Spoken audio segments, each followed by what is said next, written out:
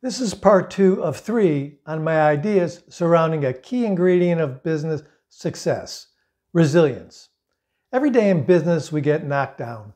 Prospects hang up on us, the bank cancels our line of credit, people don't show up for meetings or demos, deals get delayed for no apparent reason.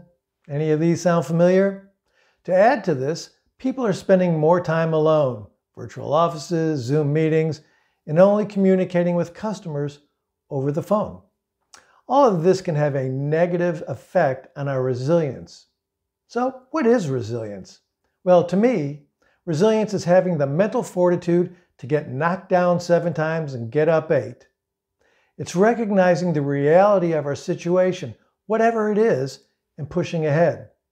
It's knowing there will always be obstacles, no denial, but making and implementing a plan to get through or around those obstacles.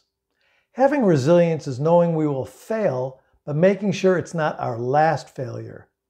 And having resilience is knowing that each knockdown makes us stronger.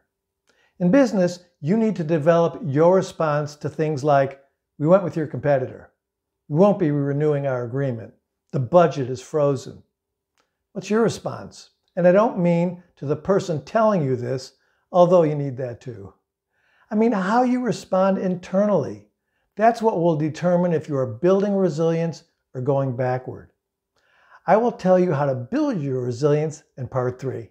Same time tomorrow. Please subscribe and ring the bell on my profile so you'll notify when it comes out. See you then.